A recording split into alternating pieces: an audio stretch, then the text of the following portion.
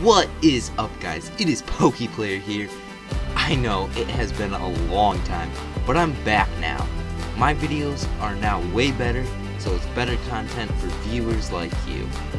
Now, before we get into this video, please subscribe and leave a like down below. Also, please go check out my other videos. Thank you. Today's video is about how to buff up, actually be able to use a Castform. I stumbled upon this by accident, to be honest. I used one through my whole playthrough of Omega Ruby.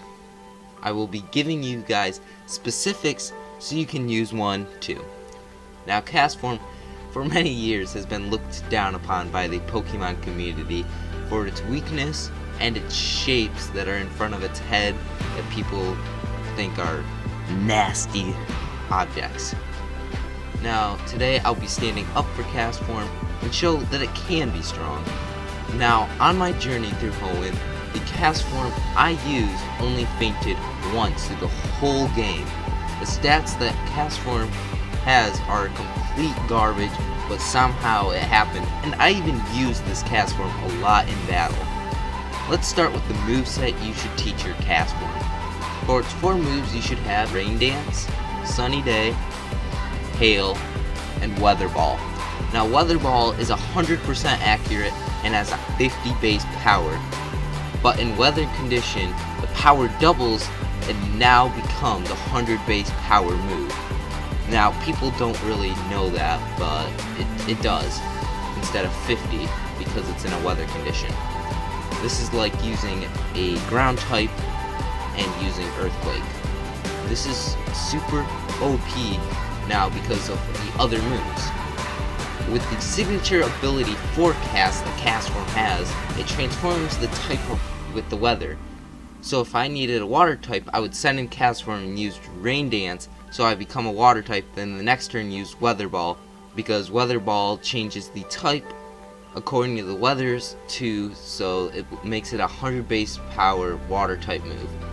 I have O-code so many things with this, and this goes for the other weathers like Hail for an ice type and Sunny Day for a fire type. This moveset makes this Pokemon 3 types that you can have on your team and have an 100 base power stab attack, which is insane. Like I said, it's kind of like a ground type with Earthquake. Now, onto the nature you need for your Castform. The Castform I had a lax nature. This increased its defense but lowered its special defense. Now, this isn't the best nature that it could have, but obviously it worked well for me. Even though I didn't have this nature, I would recommend to have a modest nature. This being, it raises its special attack but lowers its attack. The attack lowering doesn't matter because the one attacking move you have is a special attacking move, which would be boosted. Now, for a held item, I made mine hold a Mystic Water. This increased its water type attack when I used Castform as a water type. Now you could also use a fire boosting item like Charcoal or an ice boosting item like Never Melt Ice to increase those type attack when Castform is a fire or ice type. In my opinion, Castform is a very good Pokemon. Castform is very well designed, and I do love the weather design concept. And the question of the day is, what weak Pokemon do you think could actually be strong if you used it in the right way? Tell me down in the comments below. But anyways, thank you guys so much for watching this video, and I hope it makes you want to prove others wrong about weak Pokemon. Now, have a great rest of your day, if it is sunny, raining, or even hailing outside.